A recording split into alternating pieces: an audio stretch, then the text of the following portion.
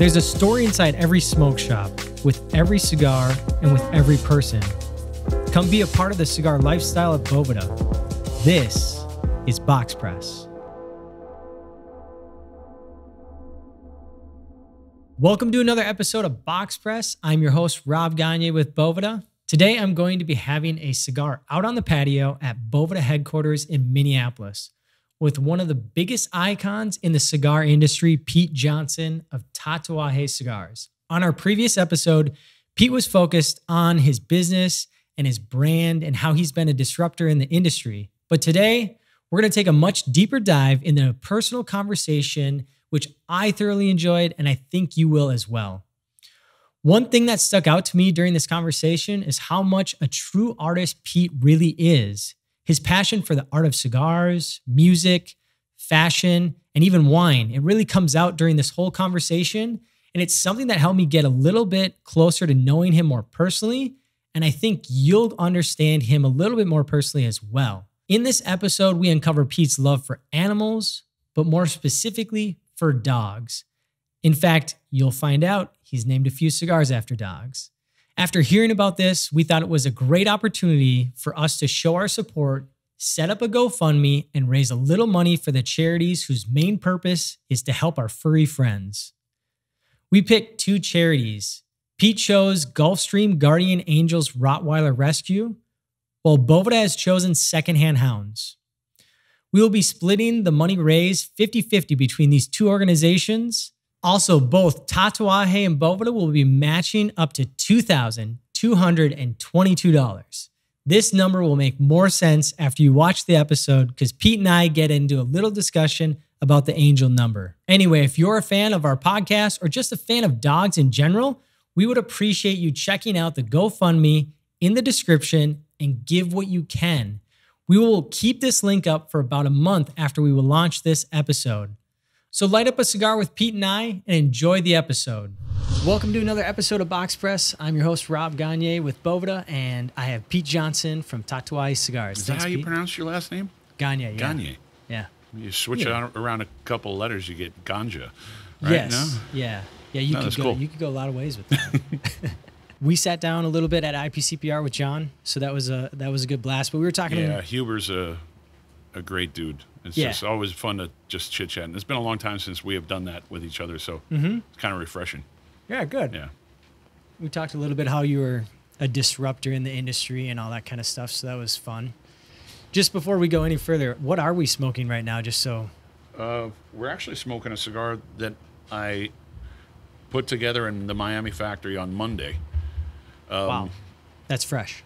It's fresh, very fresh. A little bit more moisture, obviously, but tremendous burn already. It's burning great. It would be considered medium full. What is being muted for you probably in the flavor profile, it would be the moisture. It's probably calming it down a lot. Yeah. So you might be getting more of a medium out of it. But it's a pretty heavy smoke. Yeah? Yeah. One roller puts together these oddball customs for me every once in a while that I'm just experimenting in Miami. Sure.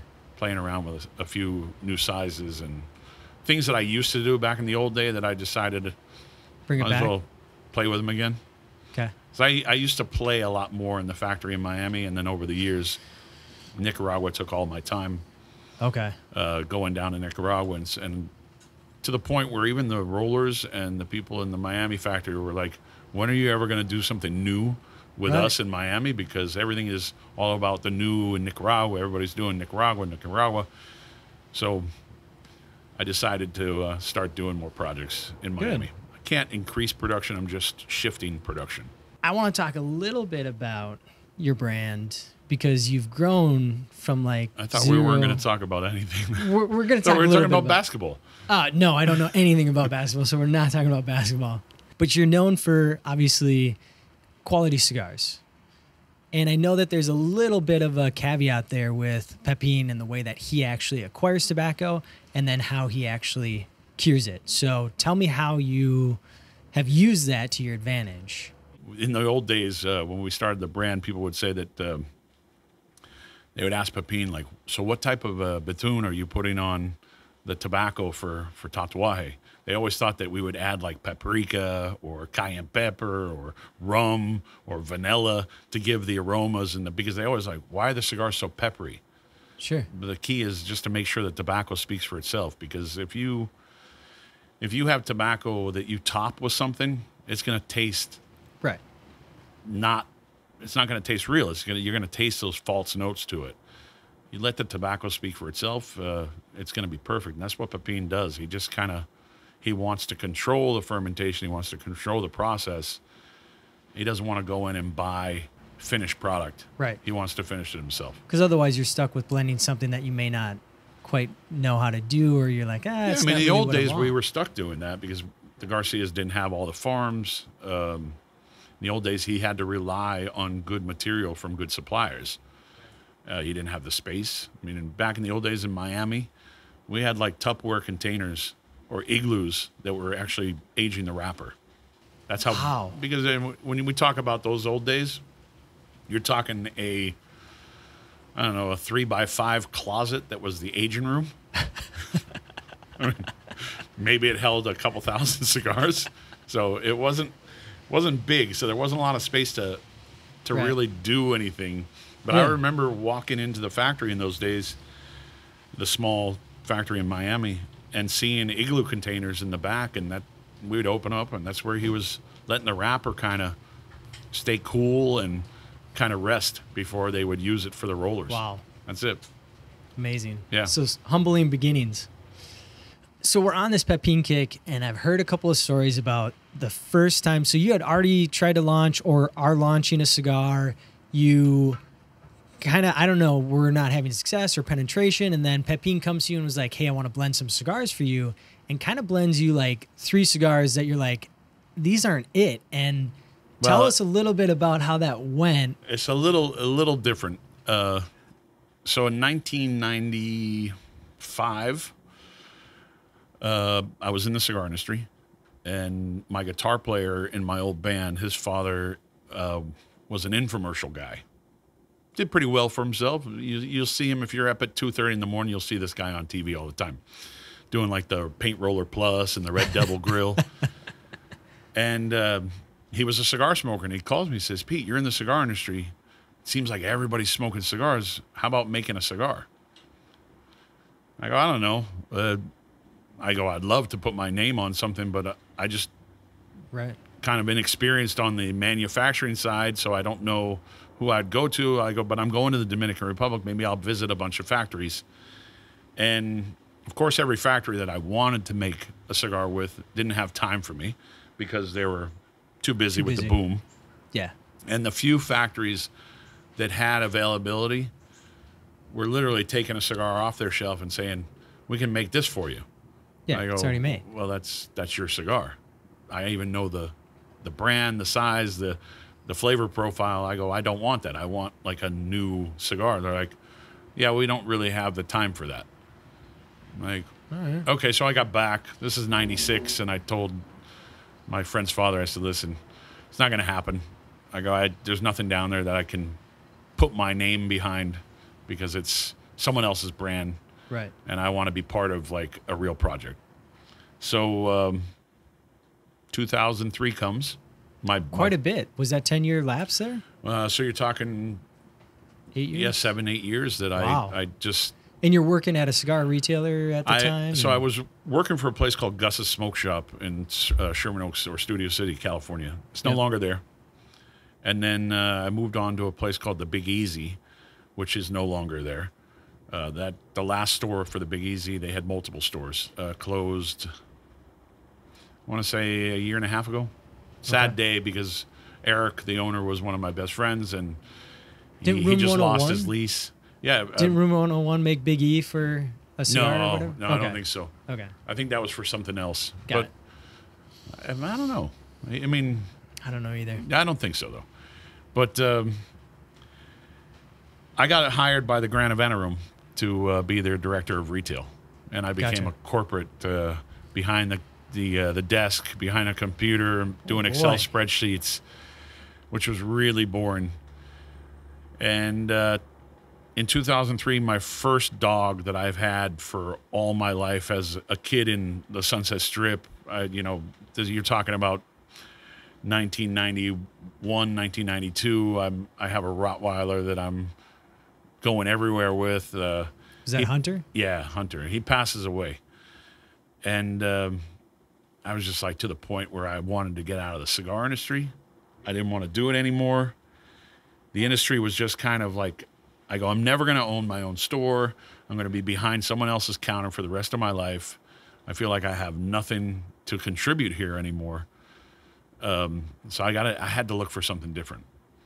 And an old friend of mine named Ben Gehrman, who was a sales rep for Viazon, which Viazon was the original owner and distributor for Punch and Hoyo. Okay.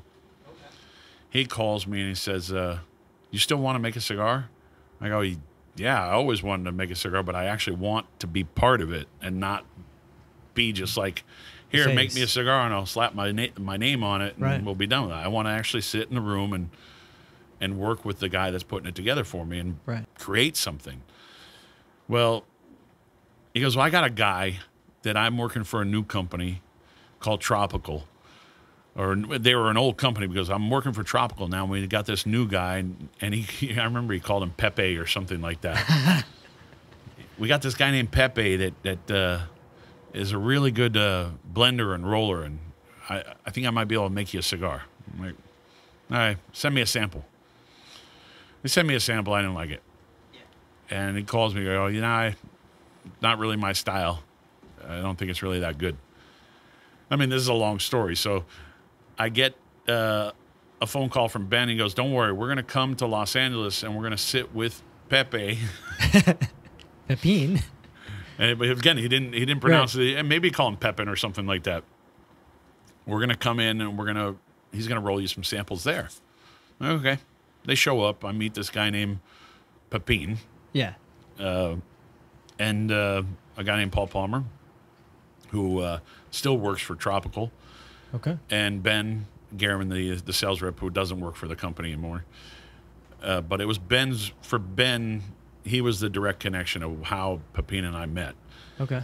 And he rolled me 3 more cigars. They asked me, what do I like? I go, medium full, on the stronger side. 3 cigars. And they all kind of tasted very there. They were, okay, it's a cigar. But nothing wowing. Nothing wow. So I literally went down and grabbed Pepin a Cuban cigar and myself the same cigar that I knew was smoking beautifully at the time. It was an old box. And I gave it to him. It was a small cigar, like a Petit Corona. And I said, try this. And he takes a puff off it. He smokes it. We're smoking it together. He goes, you want this? I go, I want that. I want the cigar that you have in your head. I don't want the cigar that people are asking you to make. Right. Because at the time, he's new to the United States, and everybody's like, hey, can you make me a Padron? Can you make me an Opus X? Can you make me, this cigar, this cigar? I'm like, he doesn't know any of those cigars. He's never even heard of those people. Right. He's been in Cuba all this time. He knows what a Cuban cigar is supposed to taste like. Right. Because I wanted a Cuban cigar. That's what I was a nerd when it came to Cubans. And the next cigar he rolled, I was like, there it is. Like, It was literally that quick. He rolled me about 10 cigars to kind of keep and smoke over like a week period. Yep. And I called him after, I don't know, about 7 days, and I said, the blend is falling a little flat, and it's starting to get a little bit of almost of a cigarette note to it. Okay. To where you end up having that little high note of spice that kind of like, like the smell of a cigarette, it kind of burns your nose a little bit. Yep. And they're like, oh, yeah, Pepin can fix that. We'll just amp up the volume a little bit. Sure. And the next sample that they sent me were perfect. So I went down with I don't know, I just refinanced my condo in Los Angeles. Uh-huh. So I had a little extra change in my pocket. Which is rare for Los Angeles. Yeah, well, no, I bought really way before the boom of the housing market. So I bought at the end of the at the beginning of the crash, Yep. I bought when the prices were really low, and I ended up selling that place for like 4 times what I paid for it. Nice. So it worked out great. A little extra cash. So I went down, started a company, literally opened up a new bank account, got all my licenses, went to a night school class to learn how to open up a business. I had no clue. I had no clue how to open up a business. I just know I knew I wanted to have my own, but I didn't know how to do it. Well, at least you're going to get resources, right? So I called every state board and every licensing company in California that I needed. I said, hey, listen, I don't know what license I need. Tell me what I need to do this. I'm going to import cigars from Miami, and I'm going to sell them from here. And they're like, okay, you need these 2 licenses. You need this resale license. You need all this. I'm like, okay, good. I'll get it all. Go down to Miami, and literally I sit there and I watch my first production being done, and it was 5 rollers. 5 rollers. Pepin was one of them. There's a lady that's been working with the family since that day. She still works and rolls some of the best cigars in Miami.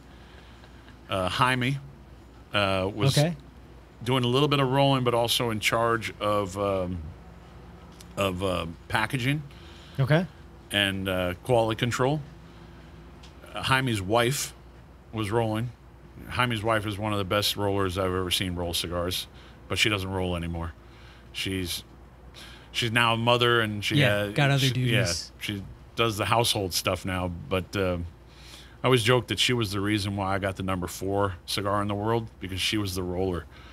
And the joke with the family is that she's a better roller than Jaime. Yanni and her mom were actually sorting leaves and packing boxes. But it was just one of those moments of like, okay, this is getting real. Right. I feel like I'm a little bit more part of it. But at the time, I didn't sit there and like blend the cigar. Pepin blended the cigar.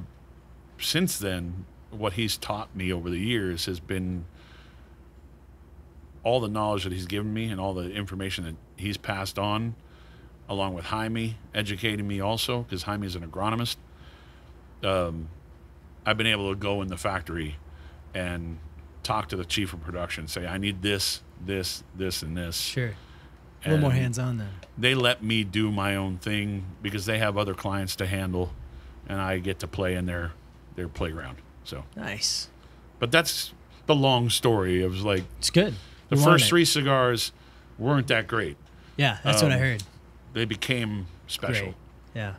Well, it's an interesting way to start that relationship. Like, wow, you really went to the right guy then, or that right guy got dropped in your lap, and it's like the right place at the right time for both of us. I mean, I didn't know him. He didn't know me. He didn't know my reputation in the industry. I had been in the industry already for a long time. Mm-hmm. All the manufacturers knew me. No one knew who he was, aside from that he was working. Well, I mean, he was in the center of the island. You're talking about a famous person from Baez, Cuba, is not really that famous. Right. If Pepin were living in Havana, there's a saying that you would have become Havana famous, because when all the really special rollers that lived in Havana, everybody knew about them. Like if you were a cigar geek, you knew their names. Okay. You knew what they rolled, their style of roll. You knew how they packed their cigars. There was actually a guy named Rodolfo Taboada that was super famous in Havana. Worked at the La Corona factory and the Partagas factory. Okay. And I went to Cuba for my first trip in '98. And I went into La Corona. I said, does Rodolfo Taboada work here? They're like, no, he's at the Partagas factory. So we went over to the Partagas factory, and I walked in. I saw this guy sitting at a table rolling cigars. And I said, what's your name? He goes, Rodolfo Taboada. I go, you're the guy. And I only knew him because he packed cigars the way I like to do this in the foil paper. I mean, he would take his fresh cigars and he'd pack them in these foil bundles, and they became like cult cigars in Los Angeles.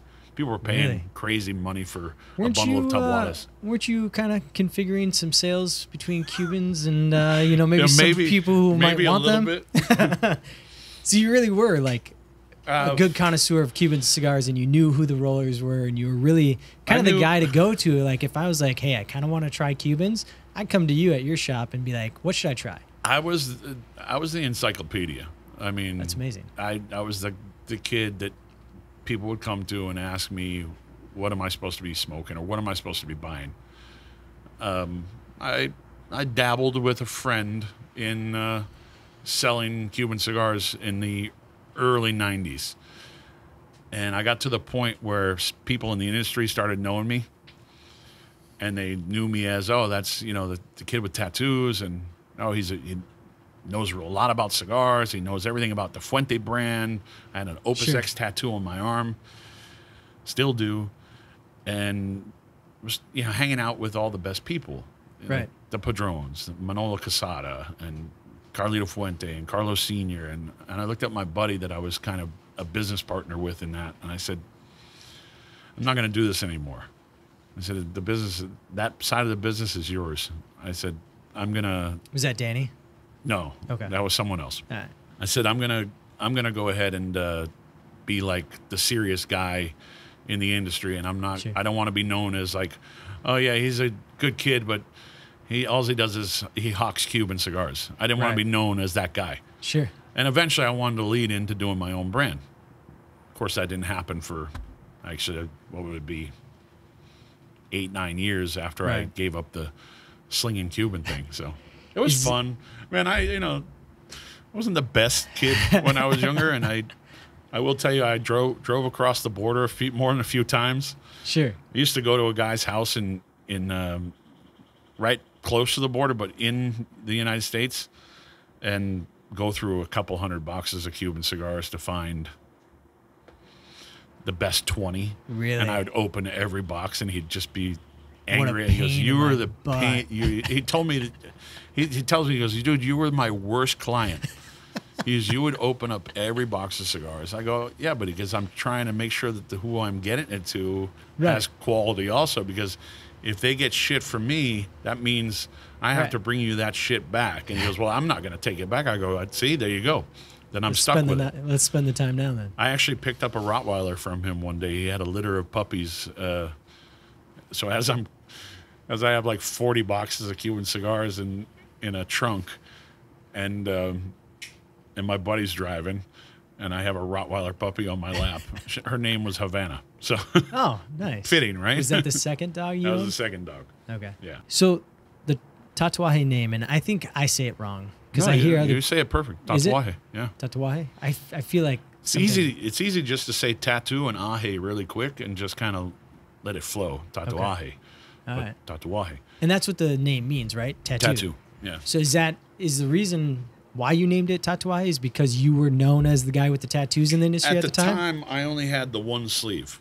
Right. But when I would walk onto the trade show floor in 95, 96, in the early days, I was the only guy with tattoos.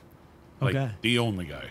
There was no There was no hardcore contingent. See, this is what I'm saying about in the industry. The subculture that you created and that. And then I met John Huber, and we're like, "Oh, you got tattoos? Cool. I got tattoos too." So we're like, besties now, right? Right. It was just never there, and of course, I had the Opus X tattoo on my arm, and everybody who saw me would be like, "I want to see this Opus X tattoo," and the old man Fuente Carlos Sr. You talk like this.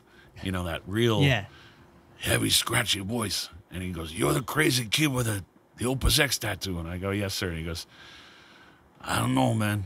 That's crazy."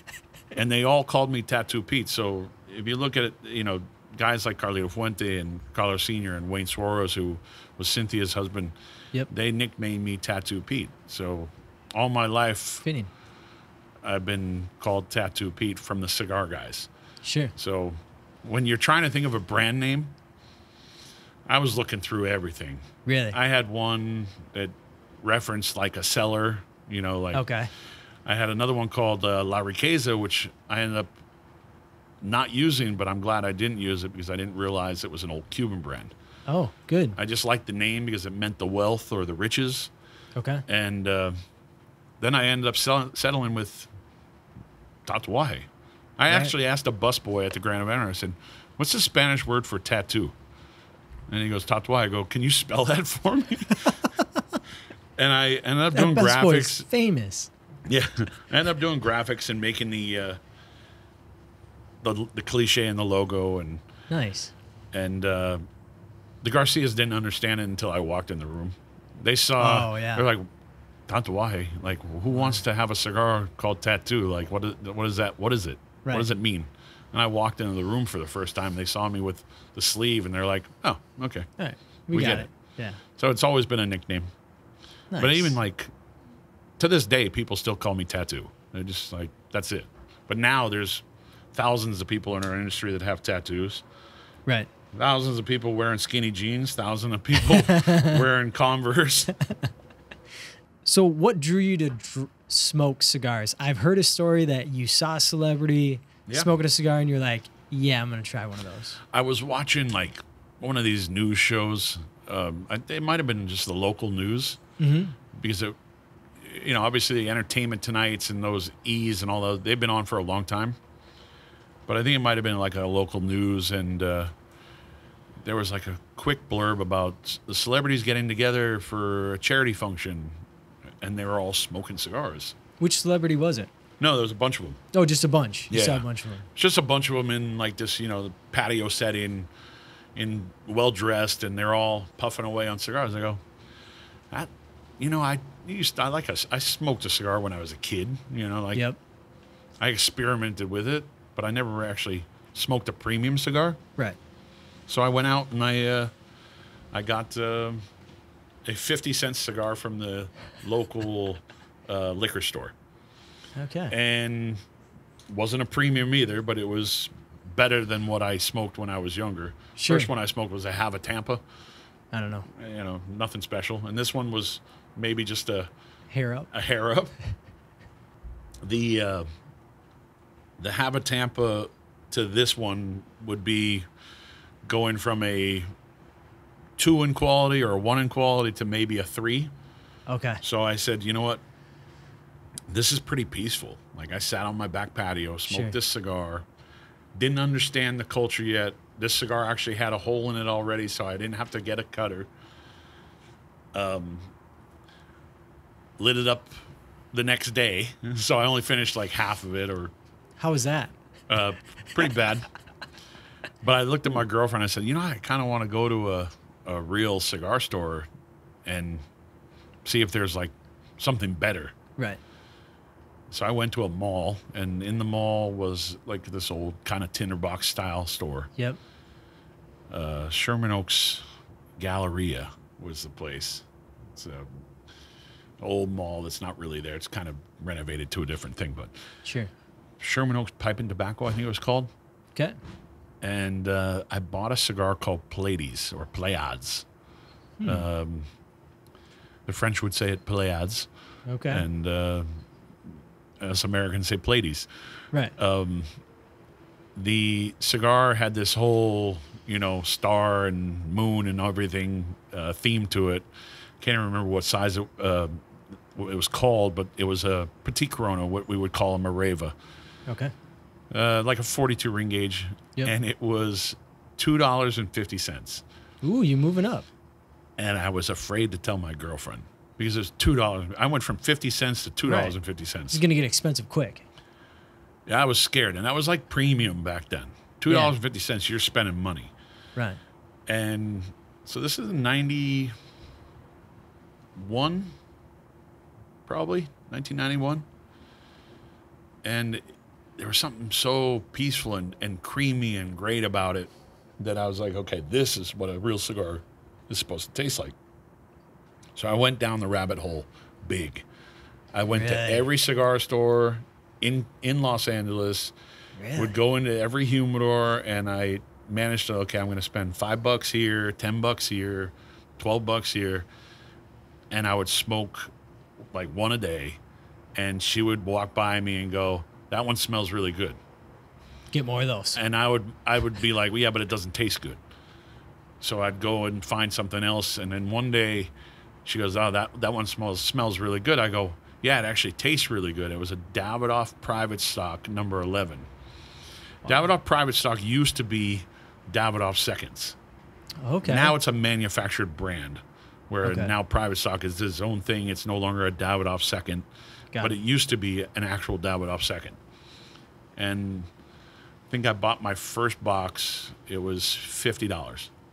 Ooh. Yeah, for the whole box. I went deep and I bought a full box. The disappointing part about Davidoff private stock back then is the boxes didn't have lids. They just had a piece of paper that flapped over the top. So I was like, oh man, it's not complete. Yeah. What am I going to store in it? Right. Yeah.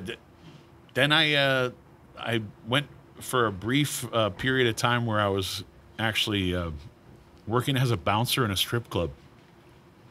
I wasn't so much of a bouncer, more as a floater.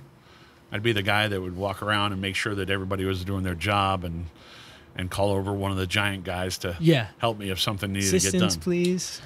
But I was really interested in being in the cigar industry. Okay. And I went into a shop, the Gus's Smoke Shop. There was 2 shops that I went to, Cigar Warehouse and Gus's Smoke Shop. They were both on Ventura Boulevard. Okay. About 5 miles away from each other, 3 miles away. Different clientele, different style humidor. And I went into Gus's Smoke Shop, and I became friendly with their clerks, and I said, how much would it cost to open up a cigar store? And I think they thought I was trying to open up competition for them. Right, I would too. And this is like right in the beginning of when cigars were becoming hot again. So everybody saw money. I'm like, I want to open up my own store, but I want to go to my hometown of Maine, home state of Maine, and open up a cigar shop next to a coffee shop with a door in between them. Right. That way. Best of both worlds. Yeah, which is funny because Burn here in Minneapolis is that, or was that at one time. Yeah. They still have the doors just sealed up. Yeah. So that's what I wanted when I was younger. And they're like, oh, it's going to be about $100,000. I don't have $100,000. So I remember waking up one morning and I was going to go ask Cigar Warehouse. Larry Wagner was his name. I was going to ask Larry to see if he had like a part-time job so I could become an apprentice or, Learn even the if he ways. didn't pay me. I just wanted to work in a cigar store. Work for free. Because there was something about the industry that seemed intriguing in me. So I went to the strip club, and in walks one of the guys from Gus's Smoke Shop. Down below, right? Is he the other store. Okay. He comes into the strip club, and he goes, I knew you were working day, so I came in to see you. I didn't come here to see the show. I came in to see you. And I said, what's up? He goes, would you want a Sunday job? I go, doing what? He goes, working at Gus's. I go, hell yeah. Yeah. Every Sunday? I go, yeah, absolutely. He goes, your main job is going to be mixing our pipe tobaccos. Right. Because we have a lot of clients for pipes and pipe tobacco, and we're going to need someone in the back mixing it all getting up. your hands dirty. Ooh. I was like, okay, I'm in. So I think within 6 months I became their buyer. Yeah, because I was so serious into cigars, and cigars started getting so like crazy, and I would study every cigar. I knew every cigar in the humidor, and I knew every price point of every cigar. Wow. So they're like, Christmas time came, they're like, you're at the register. Because All right. someone would walk up with 10 cigars, and I knew every price. I was a numbers kid when I was younger, so it was easy to remember things. Sure. Plus, I would, like, where's Pete? He's in the humidor looking at cigars. Where's Pete? He's in the humidor looking at cigars. Wow. I So went you really through just every cigar in the humidor. taking it all in. But I was also the guy that would, like, hey, people, what do you want?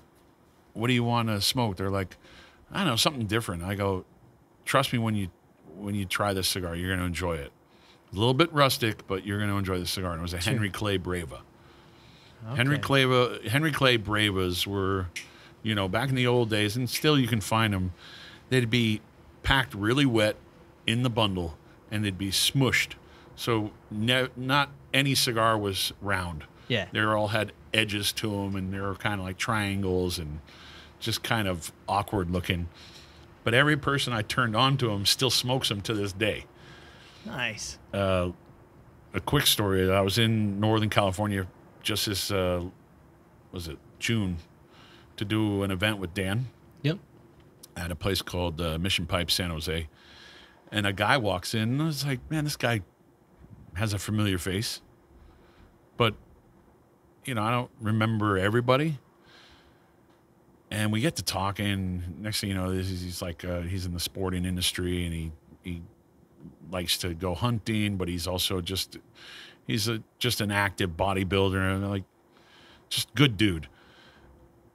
And he goes, you have like those cigars, like the best moment cigars? And I go, yeah, I have a few, but it's hard to kind of name them all. I go, I can't name one as like, what's your best one? He goes, I got 5. That's what he says to me. He goes, I got 5. I go, I probably could say name off 5 and not put them in any particular order, but Right. So we start going through a few of them, and he goes, man, and he goes, there's this one cigar that I had that I was in Sherman Oaks or Studio City, California, and there was a store on the north side of Ventura Boulevard, and the sales clerk sold me this really kind of ugly Henry Clay. It was you. And it was the best cigar that I had smoked in a long time. And I go, I sold you that cigar. Right. And he looks at me and goes, holy shit. The guy actually started tearing up. Really? Just the shock value of, like, that was you. I was part of that one of his favorite moments. One of his top 5s. Yeah. So it was just. That's awesome. And I even told him and he remembered. He goes, you told me that they're ugly, but don't judge a book by its cover. You'll be pleasantly surprised. And he goes, that cigar had flavor. He goes, I picked it up, after I bought it and looked at it, and I'm like, there's no way that this is going to be good.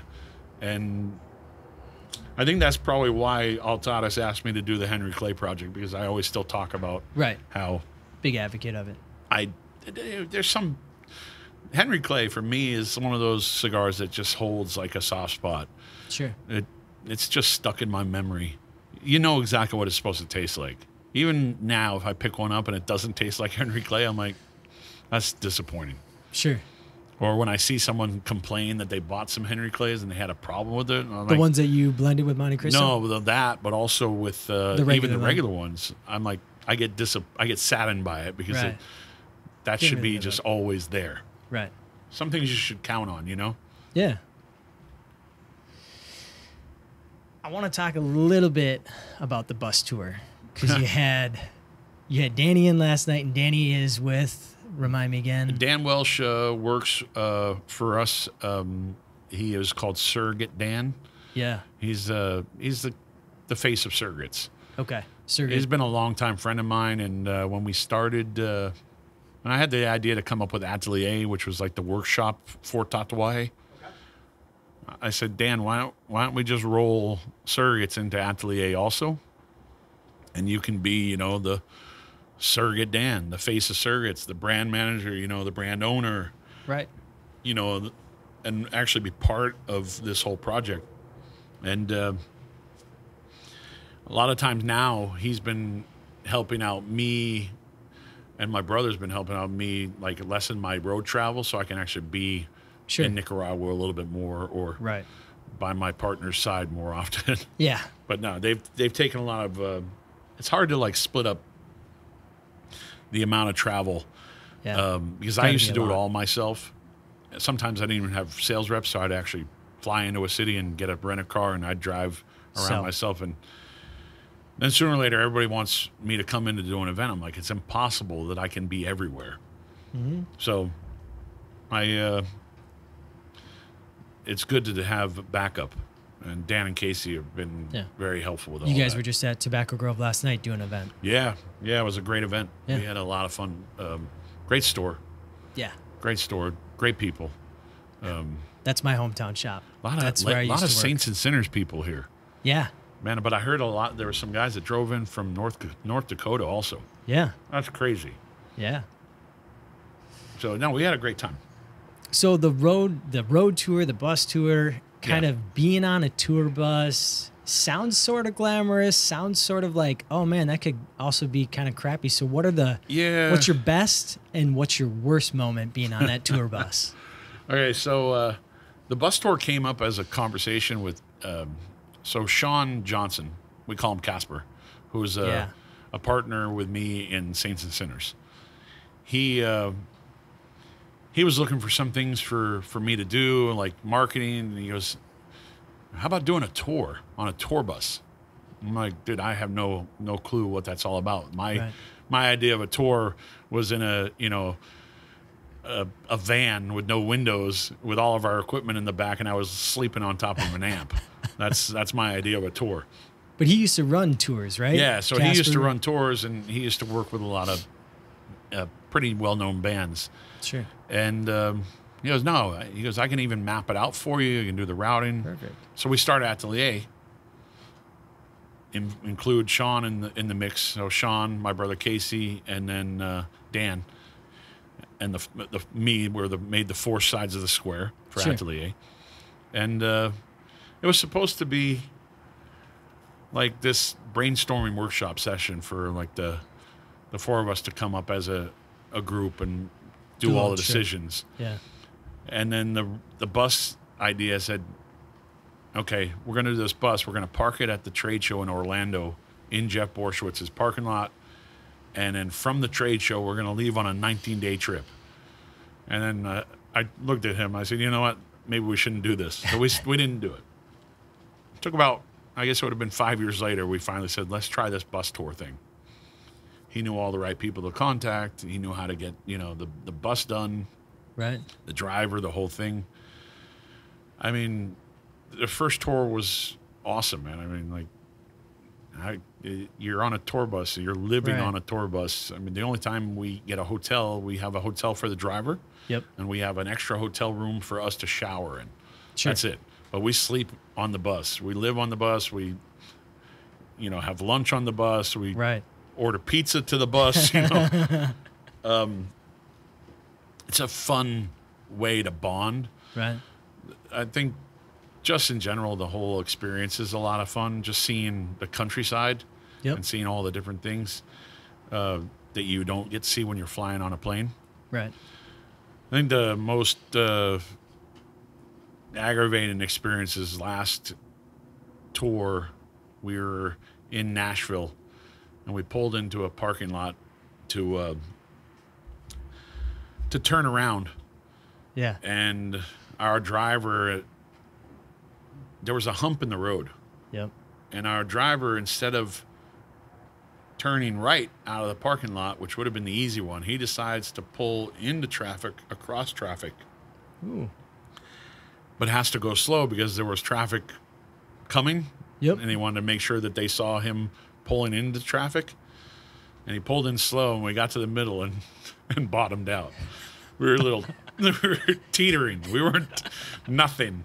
We put things under the tires. We couldn't move. Right. They called a tow truck in. Instead of getting a big tow truck, they brought in a regular-sized tow truck, and the guy did a wheelie trying to pull the 45,000-pound bus.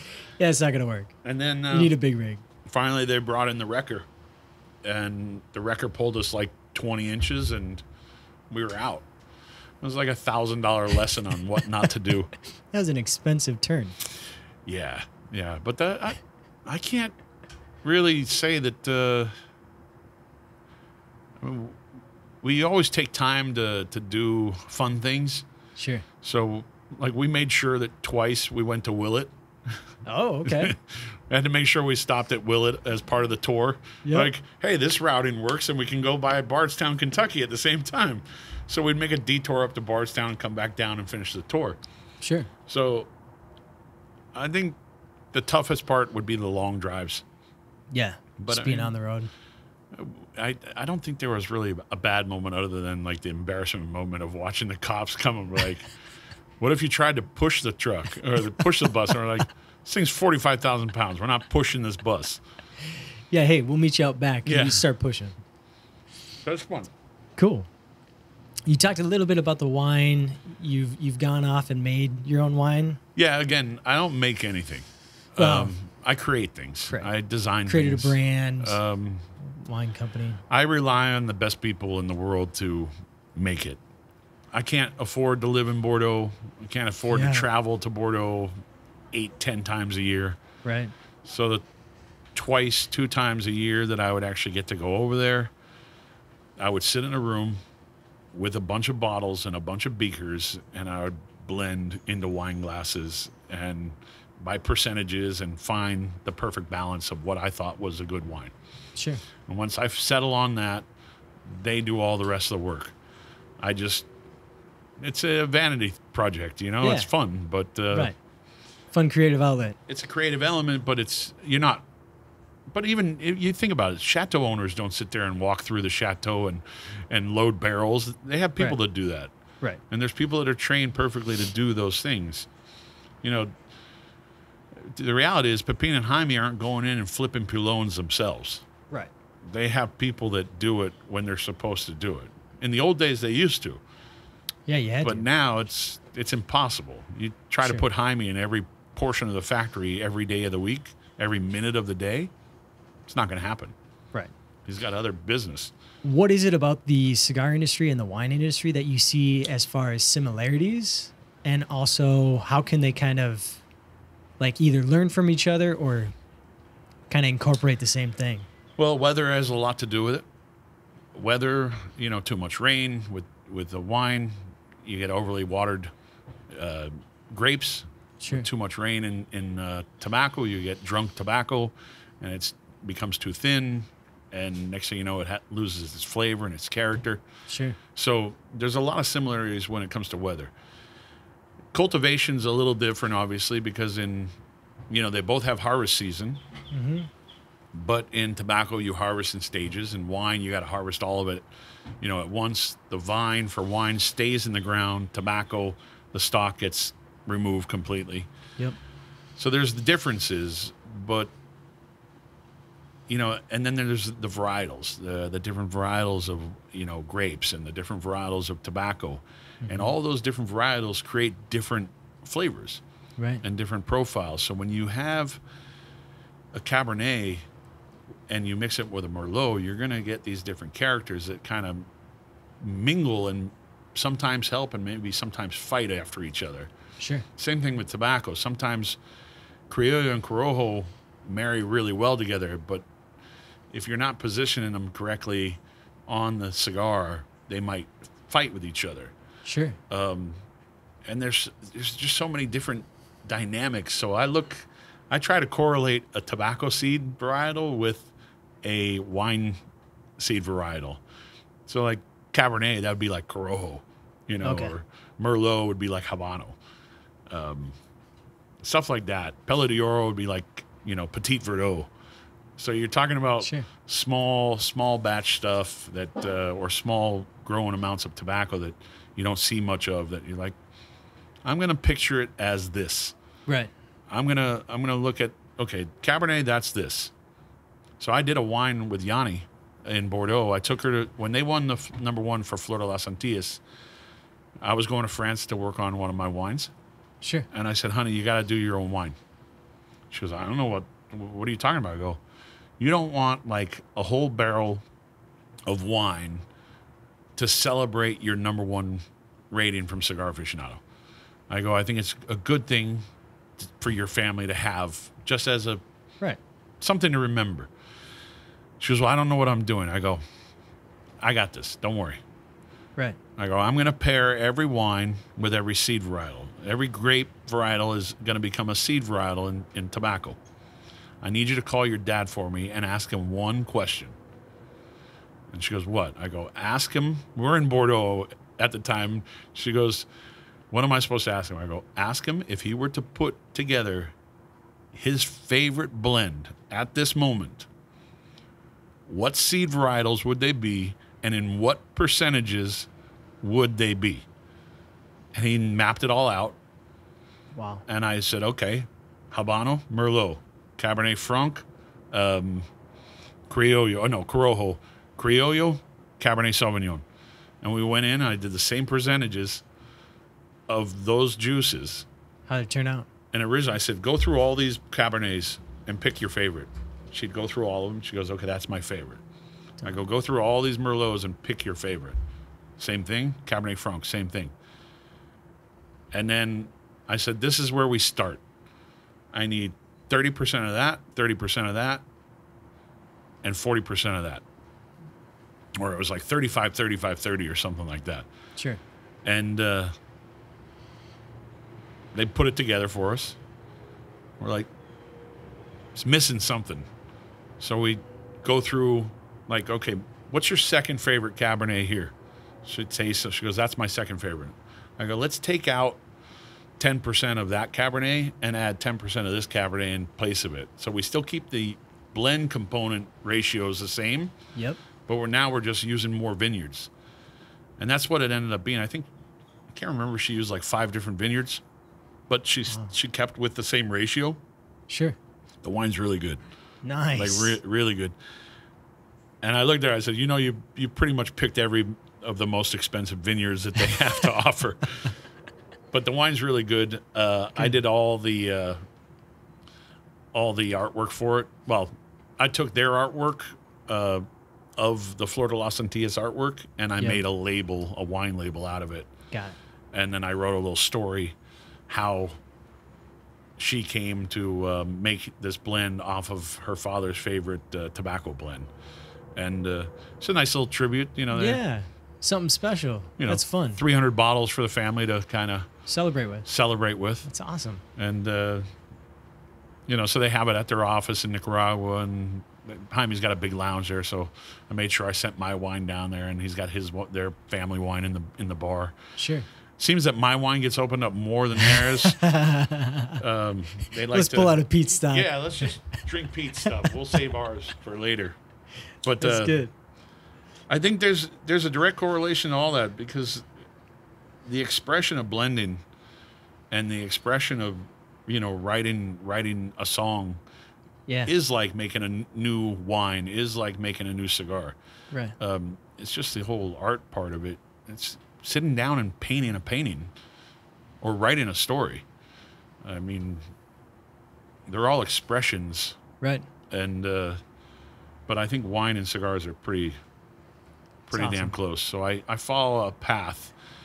I actually like regulation. Not FDA level, right? But I like self-regulation. Yep. There's too much bullshit in our industry, and there's too many people that make up grandiose stories that they, had it shoved up their ass for a long time. And I think I heard Skip say that. Yeah.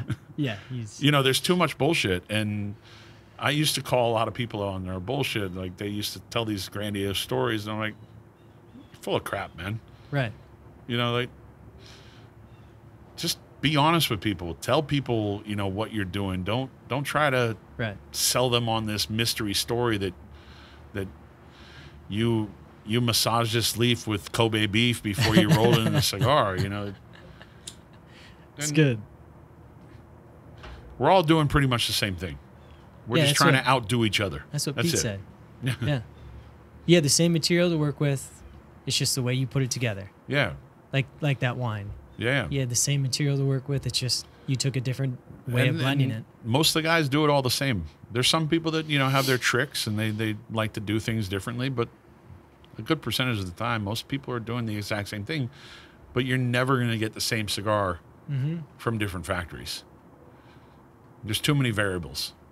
All the way they roll it, the way they bunch it, the way they age the leaf, the way they, let the pilones get up to certain temperatures before they flip it.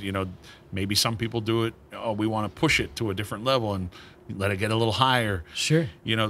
So there's all these different dynamics that you can't, there's no way that Skip could make a tatuaje taste like a tatuaje. Right. But I can't make aroma taste like aroma.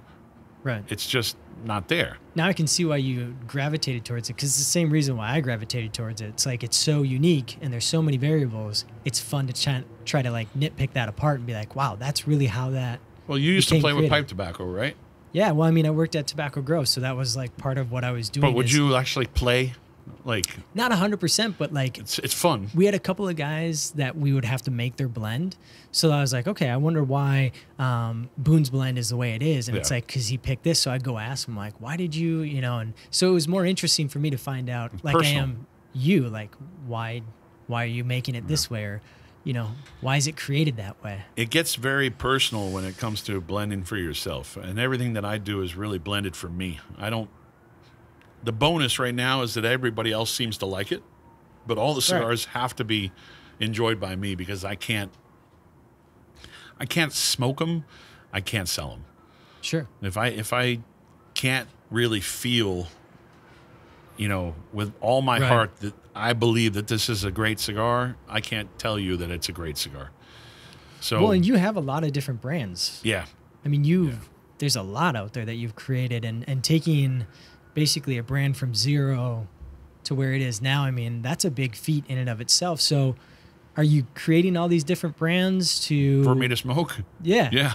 Really? Yeah. I mean, I want different expressions. It's like, a chef, he makes his dish, for the restaurant, but he might take that same dish and add a little extra whatever to it to make it his own so he can have it and enjoy it. A lot of times with chefs, though, they'll do exactly what I'm doing is they'll make it taste exactly how they want it, and they'll let everybody else have it too. Gotcha. So it's disappointing for a chef even when they get someone that says, that dish that you made was horrible. Like, yeah, for sure. At that point, the chef kind of like washed his hands with it in a sense because he's got a sous chef that's supposed to be cooking it exactly the same way he cooked it. Maybe the sous chef did something wrong. Sure. Wasn't paying attention, or the line cook did something wrong, wasn't paying attention. So I think that's why chefs are very similar to like people who blend anything, winemakers or it's craft, or cigar makers or even whiskey makers. It's just like when I was at the pipe tobacco, back to the pipe tobacco, I used to always go like, how much is this blend going to change if I add another half ounce of Perique? Like, what's going to change? Like, where am I going to go? Right. And there was always that challenge. Okay, I like these flavor profiles, so I like the Perique, that little extra bump of Perique. What happens when I add some black Cavendish in there too to give it a little vanilla note? So now I'm mixing English and traditional, or traditional English style blends with aromatics. Right. What's going to go on here? Are they going to fight with each other, or is it going to be some crazy, unique experience? And that's where a blend like Frog Morton from McClellan, that was kind of like a hybrid. It had the English notes to it, but it had those characters of sweetness. So it was like a... You told me you were picking apart that Frog Morton and you were trying to we did our own version of it. Yeah. Have fun with it and tweak it and make it yours. Pete, another thing that we all know about you, maybe not everyone knows, but I definitely know you like animals. Yeah, I love them. And particularly these dogs. And we've named a couple. Hunter was your first. Havana second. Havana your second. Cuba third. And Kona fourth. And we have a mascot that doesn't belong to me, but he comes to the office named Arnold. Big Rottweiler. About 130, 140 pounds. Wow. Yeah. So, but a sweetheart. In your lines, you have placed some hidden meaning or put these dog names in your usually after they pass in some way. Right. Yeah. To honor them or to carry that through. Yeah, it's just personal. Yeah. Name some of the areas that you've put these names into. Well, Cazador, obviously, means hunter in Spanish. So the Selección de Cazador. Yep. Grammatically, it should be La Selección del Cazador, which is the selection of the hunter. Okay. But in this case, it's the selection of hunter. Got it. Or it's hunter's selection. Not the hunter's selection. So it's always been part of the brand name for Tatuaje. And then Havana, when she passed, the Garcias had just opened a new factory in Nicaragua. And I needed to make a new line because Miami production was maxed out. Yep. And we had this big facility to work in Nicaragua, and I decided to call it Havana 6, where I took 6 cigars, 6 old style sizes, and made like a line out of it and called it Havana 6. Nice. And then Cuba, when he passed, I didn't really do anything ultra premium, but I was starting the tattoo line, and I decided to do all 4 beginning letters of the words that I used to spell out Cuba. So Caballero, Universo, Bonito, and Adavino. Okay. Same thing which I did with Brown Label, right? with Brown Label and Havana 6. Okay. Because they all spell out their names. So the original Brown Label spells out Hunter. Yep. The original Havana 6 spells out Havana. So the names of the sizes are spelling out the dogs' names. Like Angeles and, Hermosos and Victorias. And so they all have their own way. So then that's the other reason why I have the Cazadori called Havana Cazadori. Yep. Because it was a combination of 2 dogs. Havana's Hunter, Right. What about then Bon Ami, right? Well, Bon Ami is a wine I did. Okay, that's a wine, but it's named after Kona, right? Yeah, well, it's actually named after it's kind of like a tribute to dogs. Okay. In general. If you read the back of the Bon Ami label, like everybody who reads it, like, oh, like I got dust in my eye, like because it's one of those. It's a dedication to, a man's best friend, a woman's best friend, to dogs, but it's spelled Bone. Yep. And I've actually had some French people like, "Yeah, you spelled it wrong." I go, "No, it's a play on words. It's got a picture of my dog on the logo, right, on the label." So that was just something fun that I did as a more of a personal thing. Sure.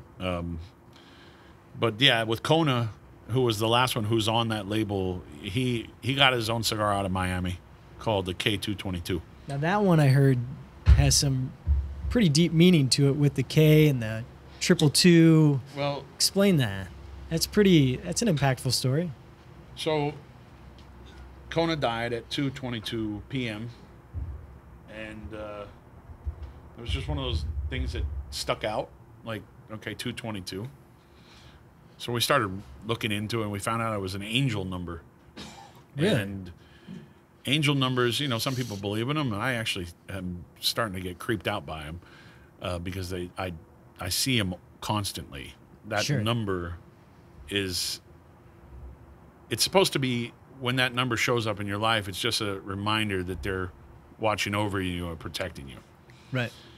So I see it everywhere. I'll pick up my phone and it will be 2:22 p.m. I wake up a lot at 2:22 a.m. in the morning. I got checked into a hotel the week I was launching the cigar in Hawaii. The K22. The K222. And of course I am in Hawaii, and his name's Kona, and right. And I'm launching the K222 at this event, and I get upgraded, and they give me my room key, and it's Suite 222. Like, creepy, right? Right. I see it everywhere. Like, I get bills at restaurants that are $222. Like, weird. It's everywhere for me. So I don't know if it's just because I know the number that I'm paying attention to it more. But I saw 3 license plates in one day that ended with 222. Just weird. Significant. But every time I see it once, I'm like, okay, I'm probably going to see it again. But I always expect to see it at least 3 times in a day. Really? So if I see it once, I know I'm going to see it 3 times. Wow. Interesting. I don't know why. Yeah, it's like he's nudging you. Yeah, he's still there. Yeah. It's strange, creepy. That's cool. Sometimes I get a little freaked out. Well, we're coming to the end of the conversation, but I do have a little fun bit that I want you to finish the quote. You ready for this? Okay. All right. You may know these, you may not. We'll find out. I probably don't. The best cigar is the one in your hand. Okay. That's Who my said line. that? Oh, you did? That's oh, really? That's quote unquote Pete Johnson. I may have known that. A seat for every ass. And that's because you make a bunch of cigars. Yeah. And we say that I think that was always a Casper thing. He's like a seat for every ass. But then it turned into, okay, we make a seat for every ass and a price point for every wallet.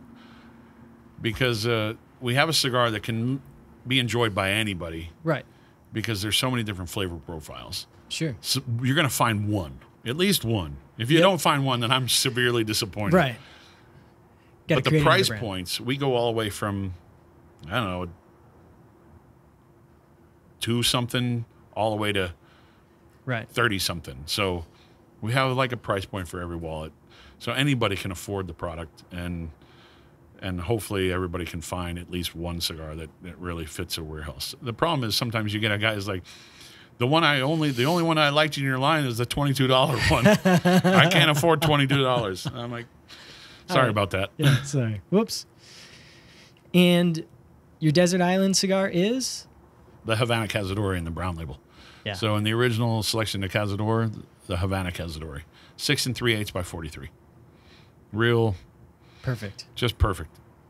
Yeah. I can never go wrong with it. Plus, it means something. So right. It's the personal side, and plus the size is awesome. Yeah. I also wanted to ask you a little bit about the Monster series, because I learned a little bit from Charlie Minato over at Half Wheel. He said your second box that you did, you painted the inside, and how tough that was. I was just talking about that at breakfast, man. It was like the worst thing ever. Because the cigars all smelled like paint, right? Well, yeah, the problem was they got boxed, and they got shipped from Nicaragua to Miami, and then Miami to L.A., and as soon as I opened up the master carton, so this was a very quick period. Yeah. Probably about 10 days total. Freight. Wow. And the boxes were painted a little too close to when the cigars needed to go into them. So I literally,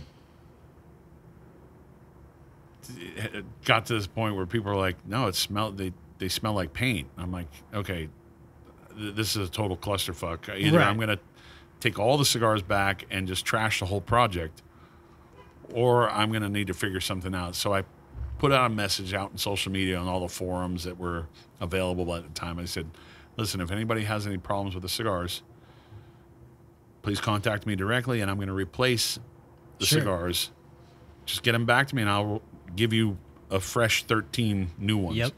The problem is a lot of these collectors, they didn't want to even open up the box. And I was telling people, take the cigars out of the box, let the cigars breathe, and let the box breathe outside the humidor.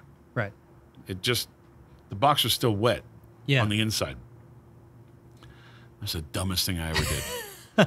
Man, oh my God. But a really successful project, though, right? I mean, hugely successful project. I mean, you've sold from I think Charlie calls it, for some people, that's a brand. Exactly. Just because you went from 2,000 or less than 2,000 all the way. Now it's up to 50,000 some odd 10,000 sticks, just under 10,000 sticks the first year. Okay. And now it's every year is about 55, 60,000. Right. And for some people, that's a whole brand. But the painting the inside boxing, the dumbest thing I ever did. I just thought it was it's going to look like red velvet on the inside. Yeah, That's awesome. Like a casket, right? Yeah, and it's a Dracula. So this Dracula is perfect. Box. It this looked like perfect. a coffin. And then people start calling me, and I open up a box. I was like, fuck. Dang it.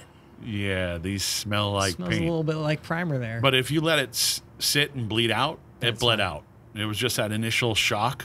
Right. Too soon. Too soon. Too soon. You could have let them rest and put the boxes boxes if you let the cigars away. rest and you let the box rest, the cigars eventually dissipated anything that. Right. But yeah, that was, man. Bummer. I'm guessing if the FDA were involved, it'd be fined really heavily. You selling paint chips over here? Yeah, that was a dumb move. And even now to this day, the paint thing really affects me. So I have a rule that if they're going to do any boxes, even though it's the outside of the box, I'm like, these boxes need to be painted and sat and rested for a few months before the cigars go in them. Perfect. Because I don't want any inkling of the cigars taste like the box. Right. I think my favorite one was, though, I used melamine. You know, melamine, it's like a hard plastic. Yep. Used melamine to pack black labels in a jar, like a melamine jar. Yes. And remember melamine that has jar. no odor to it. Right. Like, no taste, no odor to it, unless you're chewing on melamine. Right. But I don't know who wants to chew on plastic. Maybe a dog. And someone's like, yeah, I got my jar of black labels, and they taste like the jar that they're in. Like nothing? Yeah. It's not going to impart any flavor. So Right. I made that mistake once. I'll never do it again. Exactly. Very heightened mistake. Yeah. Yeah. Oh, so, good. Yeah, don't ever, if anybody ever wants to start a cigar brand, don't ever paint the inside of a box. Actually, I know a manufacturer that did it after I did it, and he called me and says, "What'd you do?" I go, "Well, I offered to take the cigars back, and I told everybody to take the cigars out of the box." And of course, everybody's like, "If I take it out of the box, it loses its value." Yeah, I've now opened the seal, and I'm like, You created that monster. yeah. Exactly. But that's another reason why I've called the Monster series my nightmare, Yeah. because of stupid things like painting the inside of the box. Right. And always the distribution is never easy. Sure. Yeah. It's Like limited production. I got 5 last year. How come I only got 3? Right. Because the guy who did less than you last year is now ahead of you, Right. and he deserves more. So Yeah. it's like, It's tough. it's a nightmare. I'm glad. I'll be glad when it's kind of over. At least where I When don't it- have to create any more monsters. When is it going to be over? This year's my last monster. Okay. Because you ran it for 13? I did it for 11. There's 2 other monsters, Chuck and Tiff, Okay. that I count as 11 and 12. To disappointment of Charlie Monato, he does not like the fact that I did that. They were never released or what? They were released, but in different styles. Not never dress in- box. Not in their own individual dress box. So then how are you counting them as a monster series? You're breaking I actually mold. saw a post the other day of someone photoshopped 2 little boxes in between the Michael and the bride. Yeah. And he photoshopped 2 little boxes, Chuck number 11 and Tiff number 12. And he goes, "Please feel free to use this artwork. Just please help me with my ADD and do this for me." Why'd you break cycle on those? You know what? I got tired. I like I know I can recycle through the original full-size monsters, and think about it. People haven't had a Frank in 11 years. Right? They might want one again. So Sure. it'd be nice to go back to the beginning. Yeah. Maybe change up the production a little bit. Maybe even go smaller. Smaller. Well, Ooh. maybe just go back to only dress boxes. Okay. That'd be fun. And don't do the plain boxes. Not make it such a big production. Sure. I don't know. It's great to make a lot of cigars. You make a lot of money, but at the end of the day, really, is it all that fulfilling sometimes? I Yeah, I don't know. That's a money's question not for everything. you, man. Was the monster series fulfilling to you? When I first started it, yeah. And then the second year when I had the paint mishap, no. And the third year was kind of redemption. Sure. And then the fourth year, people were like, okay, this is really good. And then the fifth year, they're like, oh, I don't really like this one as much. Packaging was awesome, but everybody, they're Sure. like, it's a really boring monster. Fulfilling for creativity, yes. Yeah. But I feel like, I don't know, sometimes I've thought like I don't really have much more to offer. Really? Yeah. I don't know. That's just me Start a new project? overthinking. Yeah. Yeah. I don't know. I'm just trying to. I told Jaime and Pepin the other day that I was bored and I needed something. Like I needed something more Sure. fulfilling. Even if they told me, "Hey, okay, you're gonna go run the pig facility," I'd probably go, "Okay, sure. Just Sure. tell me what to do." Got it. So have cigars been kind of, are you bored now with cigars? No, I'm kind of a little scared about the future. Okay. I'm really nostalgic when it comes to cigars. Yeah. And there's part of the whole history that seems to be disappearing and the tradition that seems to be disappearing. and now it's become like an industry full of skulls and crossbones. And I might have been one of those people that started that trend. Yeah. But I'd have to say that you were definitely a culprit to that. I'm an old school, Frankenstein, crazy, and everybody thought I was nuts for doing a themed cigar in a coffin-shaped box. Right. But then I still love the tradition, and I think that sometimes the industry is losing some of that tradition. So I like seeing projects like what Jeff Borshwitz is doing in Florida with the Florida Sun-Grown. I like seeing projects like the Newmans are doing out of Tampa to reinvigorate, Tampa, the history of Tampa cigar making, and doing cigars only made in the United States with 100% Miami or 100% USA made materials or whatever. That's why I think I'm paying more attention to Miami right now. Okay. That's why I'm having There's some creativity that you're getting out of there. Nice. I think that's really what's sparking my motivation right now, is to being able to play in Miami and go old school again. So a lot of my style has shifted back to where the brand started. Is that what we're doing here? Yeah. Again, this is fun little projects. These would be comparable to like the Cuban custom rolls. So, and again, Brown Label Miami was me trying to make my own Cuban cigar brand. Sure. Pay attention to the history, to the tradition, the packaging, everything. Right. And I think that's what I'm kind of gravitating back towards. Yeah. You look back at some of your old boxes. I mean, even the way that the label's on the box and the way it's kind of looking, it all resembles old Cuban boxes. Yeah. I wanted to go straight after that market. Right. I didn't want to come. I didn't want to come in the industry and say, you know what I'm going to do? I'm going to make the best knockoff to Opus X. Right. Why would I do that? Exactly. I'm going to make my best version of Padron. Why would I do that? Right. No, I'm going to make a cigar that tastes good. Yep. And I'm going to package it the way I feel an old school feeling cigar should have. My original slogan from my company was "Old World for a New Generation." That's all it was. It's great. Because I was really old school when it came to cigars, but there was a whole new twist of what I was doing. No one was making cigars that much in Miami at the time when we started Miami. Right. People thought I was crazy. It's an expensive cigar made in the United States during a part of the industry that was on a downturn. And most of my friends told me, said, probably won't sell many. Really? I go, well, I know I can smoke them all. Yeah. If you get stuck with them, you like them. Again, it goes back to the whole thing of like, if I can't sell them, I can smoke them. If you weren't doing anything in the cigar industry, what do you think you'd be doing? It's a tough question, but I actually, possibly I might be back in music. Really? Yeah. What side? Production, playing, producing? I've actually threatened over the years with friends to get back into a group. I've also threatened to maybe help produce some things. Sure.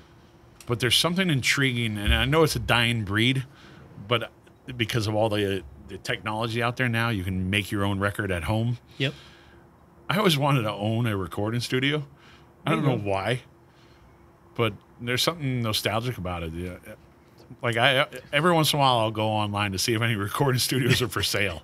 Well, why don't we just clear out some of that gene material and just set up shop right there? Well, that was, yeah. Got a nice layout there. I'd actually, honestly, I would love to have kind of like a speakeasy type of lounge where fans of the brand could go to. Yep. And kind of have it really be industrial and you don't know it's there. I had the building right next door to me in Los Angeles was for sale at one time. Or it wasn't for sale. I tried to buy it. For that reason? Yeah. Nice. And I was going to put in a full, sound room in there. So, if someone wanted to come in and just jam out. Sure. And then the next room over was going to be a cigar lounge. And so if you look at so a buddy of mine owns the distribution for a guitar company called Duesenberg. Yeah, I know him. Yeah, Nathan.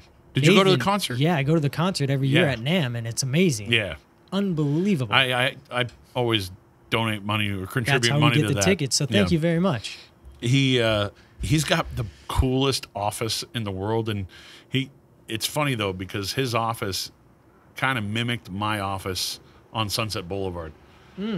That's talk about nostalgia. I wanted to have my office on Sunset Boulevard, the same streets I used to walk when I was a musician. So when I'd be home at lunch, I would go across the street to Guitar Center and pick up a guitar and just Go play. jam around. Next thing you know, I'm buying guitars.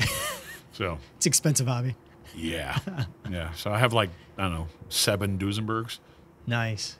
Johnny Depp always plays at that concert. It's always fun to see him out there. Yeah, I have one of the Johnny Depp guitars actually. Nice. Yeah. Those are beautiful guitars. I feel like they get a lot of their lines from cars, like the logo of a car and that feathering out of the D. Yeah, everything about that brand is brilliant. And every high-end guitar player has one. Yeah. A lot of people don't talk about it because they don't get sponsored by. Like Right. doesn't sponsor anybody. Right. Their marketing is just purely relationships. Okay. And but like, you see Joe Walsh who, promotes holding a Fender on a pop-up, but when he's in concert, he's playing a Duesenberg. Yeah, he's on stage with that. Yeah, Joe actually played that Johnny Depp show one year. Was it last year? I think it might have been 3 years ago. Who's the gentleman from Tom Petty's? That's Mike Campbell. Mike Campbell was there last year. He's always there. It was amazing. Yeah. He Mike did Campbell. a cover. Did Joe Perry play this year with Johnny Depp? I don't know. I'm very Alice bad Cooper? with names. Yes. Yes. So Alice Cooper was there. Joe Perry would have been playing guitar Okay. from Aerosmith. Yeah. Yeah, probably. Sorry. Butch Walker was probably there. I'm about as good as names of musicians as I am basketball players. And we all know how that goes. Who's the mailman? Karl Malone. Hey, you got that one. Had a good interview with him, so it's great. Just he literally was like, "You don't talk about sports, and I won't get up and leave." And I'm like, "I'm your man. I don't know anything about sports." He's That's like, awesome. "My man." That's I was awesome. like, "Okay, this is off to a good start." He's not offended that I don't know who he is. So Yeah, I think I don't know. Again, a nice badass lounge would be awesome, but it's really I need to make it really feel kind of dark and like if I could throw some cigar smoking into Nathan's office, yeah, I'd be like, this is the most badass cigar club ever. He's got the guitars hanging everywhere, and it's just those are brilliant. beautiful guitars. I've threatened to take the upstairs of my building and make it into a giant lounge for people who come in. It'd be nice to clean up my building a little bit. Hey, it's pretty weathered. Need any help? Just call me. Yeah, contractor. You know how I'll to fix come a out. roof? I'll come out. I'll pick up stuff. Nah, I can't fix anything. Smoke cigars, pick up I have jeans. a couple leaks in my roof. I got to get fixed, otherwise this thing's gonna cave in. So, all right. Well, it's not that bad, but still. Yeah. Yeah, maybe a dog charity. Yeah. I threatened to open up a kennel There you go. in my hometown Do it with up. my sister because I was like, I need to do something, Yeah. give back a little bit. Let's see. Problem is, I'd want to keep all the dogs. So Well, it's rewarding. My wife actually, she volunteers over at the Humane Society. And Yeah. that's how we actually came home with Henry. She just brought him home one day. This was before I knew her. And I said, let's not try to bring home any more dogs. But she does get the satisfaction of matching people with the dogs. Yeah. Because you know the dog, right? And you understand its personality. And then you're kind of like, well, no, this dog is this way. It may not be a good fit for you, but let me show you this dog. So I think that's the rewarding part for her. that's cool. Being able to pair people with the right dog. Yeah, It's like being a cigar guy, right? Like, hey, what do you want to smoke? I think you should try this. yeah. It's pretty easy to talk to people and walk them through their profile to find. And when you're passionate about something Yeah. and you're really invested in it, it's pretty easy then. Yeah. Yeah, I had a retailer that literally wanted to take me back to his store and sit me in his store for a week because he's like, dude, I can't repeat all the things you've just said. Can you just like come back and sit in my store for a week and let people listen? Right. I'm like, a lot of the stuff that I just said, you don't need to say. Right. I say it because I love every speck of it. Yep. It's a little easier for you. Yeah. But yeah, I cigar walking through a humidor with people. I'm not a great salesman, but Really? yeah, I've never been like I'm going to sell this. Like, Well, I can't no, do you're it. not. You're physically not doing the cliche selling thing. You're just pairing people with the right product. But I always get a little nervous when people ask me for an opinion on, like, what do you want me to smoke in your brand? I'm like, dude, I have so much, and I don't really know your palate. And I Right. have to go through that whole, what do you like? What do you normally smoke? What have you eaten today? Right. You know, what are you in the mood for? Yeah. Mild, medium, strong. So then you just this process of elimination. And,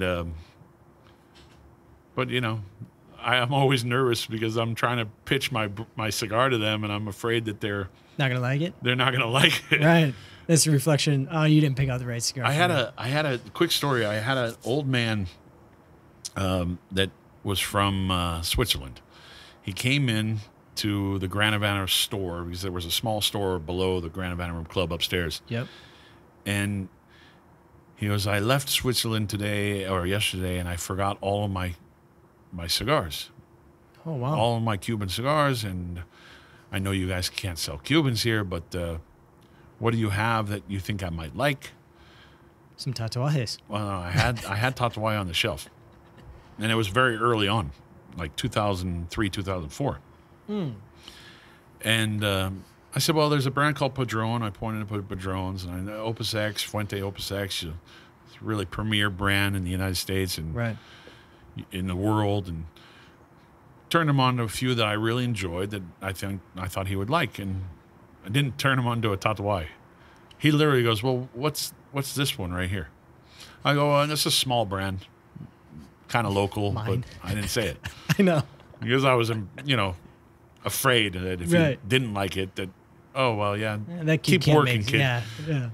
Stay behind the And, register, right? He goes, well, let me try this one here. And he lit the cigar up, and within, swear to God, like one puff, he goes, I'll take a box. This is good. Oh, This is good. you sure? And he goes, this reminds me of the old Cubans that I have in my house. Wow. Because this guy like built tunnels for a living, so he had super amounts of money. So he Wow. probably had a huge collection. Yeah. And came back in the next day and bought another box. He goes, these are really good. These remind me more of old Cuba than the new Cubans that I'm getting. And I said, he goes, who makes it? I go, well, actually, it's my brand. And he goes, they're tremendous. I'm going to buy another box, but I'm going to call you. Do you ship to Switzerland? I go, I don't even know how to ship to Switzerland. I'll figure it out.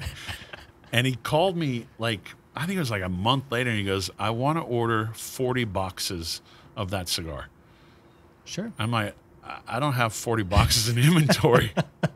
I literally had like 50 boxes of one size, and I had to Right. ship to a couple retailers, so I couldn't afford Yeah. to take 40 out of the 50. So I told him, I go, I might be able to do 20 boxes. He goes, well, when you get 40, that's what I want. And he ordered twice, and I still had no clue what I was doing. I went to FedEx, spent like $500 in shipping, filled out all the customs forms. Yep. Hope to God They they get managed. through. He got them, Wow, thank God. You're good. But the second order he placed was like 70 boxes. And I was like, and finally I was like, it's kind of complicated for me to ship this many. I go, hopefully those 70 boxes last you for a while Right. because I can't really do this all the time. Right. And by that time I was running out of inventory for my own clients. So I even started saying, well, maybe you can order them directly from the factory in Miami. Yeah. I appreciate you being on the show. Thanks, man. It's been a lot of fun. I love it. Sometimes I get a little long-winded, but I enjoy it. So thanks for having me. Hey, we appreciate all the stories. Again, to check out any more of our episodes, go ahead and subscribe to the link below. And you can check us out on Facebook, Instagram, and YouTube.